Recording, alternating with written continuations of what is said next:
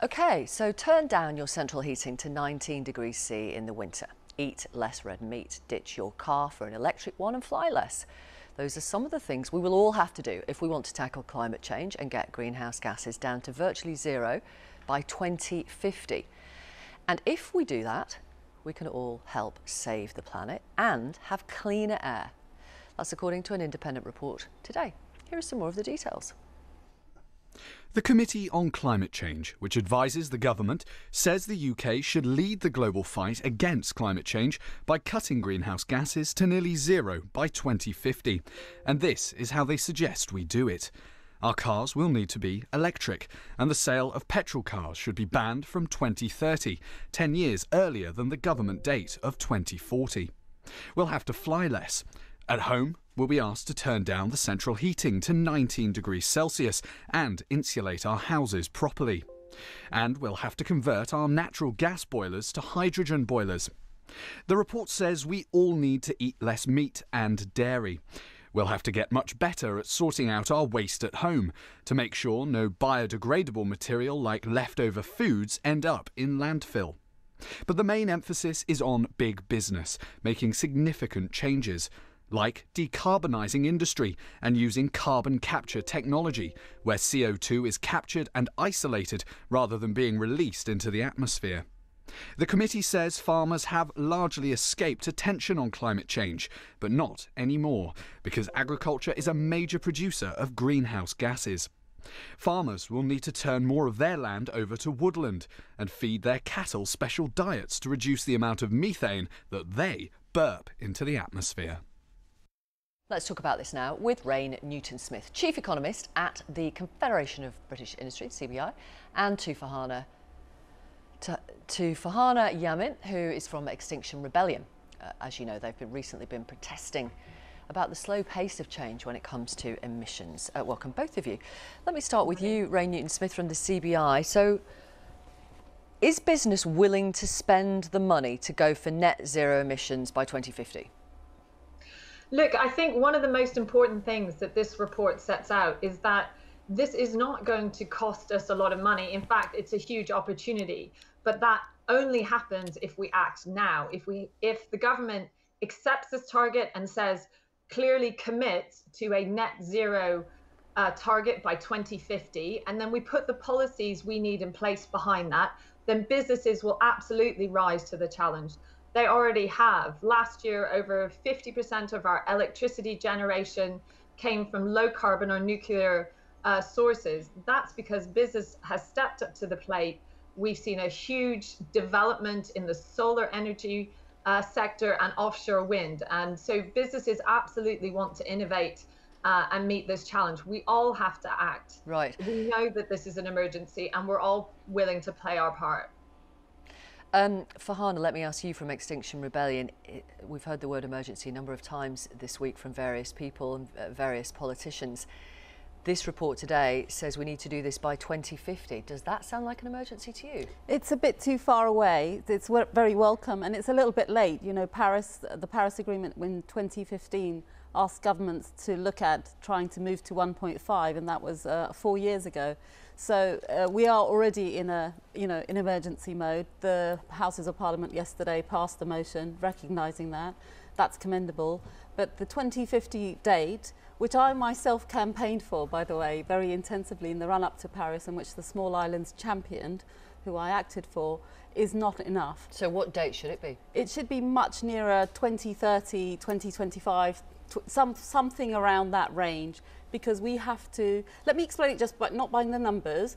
You know, the Climate Change Committee report is saying essentially the carbon cake that's left is 3 tiers. And what we're saying is actually it's not. You haven't got the top 2 tiers left. And you know, when you go to a wedding, you're looking at this 3-tiered cake thinking, you know, I'll get quite a big slice of that cake. Actually, if it's 1 tier left only, you're not going to get a big slice of that. And that's the basic difference. The committee is coming out and saying and sort of assuming that the carbon budget is much bigger than it is, and it isn't. OK. Do you think some of your members, Rain Newton-Smith, are going to face economic difficulties, challenges as a result of these kind of targets, particularly if the government does take some of these recommendations on board? I think it's really about how we act now. And look, if the government put in a clear framework, if they, they've already made some steps. So they said that all new build homes need to be sourced from renewable energy by 2025. But we need to think about our existing homes. We know that, they're drafty. They're not sort of fit for a low carbon or zero carbon world. So now we need to think about how we help consumers shift, but also how businesses provide some of the technologies. And I think I think what this report is really saying is if you have the clear policy frameworks, then you can actually do this without costing industry anything. And I mean, are you serious? Are you realistically saying that that is plausible? Because the report today says firms at risk will need help from the Treasury. Yeah, I think so. What you will need to have, you need to have the government setting the right carbon price. You need to support some industries and also some households. Changing to, if you put in a new boiler, that's expensive. So, we do need to look at how we support particularly low-income households make this transition. But I think it's also a big opportunity. I think what's clear is that we would be the first major advanced economy to set a net zero carbon target. And so therefore, we can be one of the countries that really helps to generate these new technologies, because everyone around the world is going to need these low carbon technologies. Okay. And the UK can really be at the forefront of that. People watching now and listening to you, and perhaps many who supported your protests in recent weeks, some people perhaps didn't like the tactics, but maybe thought the message was a good one to be banging home and achieving that meeting with the Environment Secretary. What radical changes will they need to make? And is it all about sacrifice? What are the benefits? There's huge benefits, and I think that what people need to understand is taking climate action is going to help generate a huge number, about 500,000 clean new jobs here, not jobs that will go to China or elsewhere. These will be jobs here, and partly, in response to rain. Why not have an Emergency Energy Efficiency Act?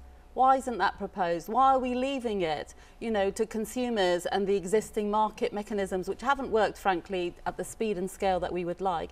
Why are we leaving it to individuals to do that? Why not have the government say, we are going to show leadership, we're going to set up a framework? One of the reasons, as you know, is that the political system that we have in this country is short-term. It's elections every 5 years. So what is the incentive when you're thinking about your political survival to plan something for 25 years, 30 years? We've got 23 million homes that need rapid, energy efficiency improvements. You mean insulation, do you? Insulation and everything else, and they could be deep retrofitted, have the solar panels done all at the same time, you see. Yeah, and who would pay for that? We can make that, and that's what the government needs to do. It needs to devote resources, and when you're in an emergency mode, which we are now, fund it. So if you look at what's happening, the Treasury isn't giving money to these sorts of things. It's rapidly taking them away. It's giving money to roads. It's telling DEFRA, don't ask for more money in the comprehensive spending review, for example. So I think that the emergency motion yesterday, and Michael Gove's very welcome recognition in Parliament that he accepts that we're in an emergency, requires some kind of action which is commensurate to that. And for example, tackling energy efficiency in a joined up whole of government way with the resources attached to it, instead of flapping around, which is what we've done, right?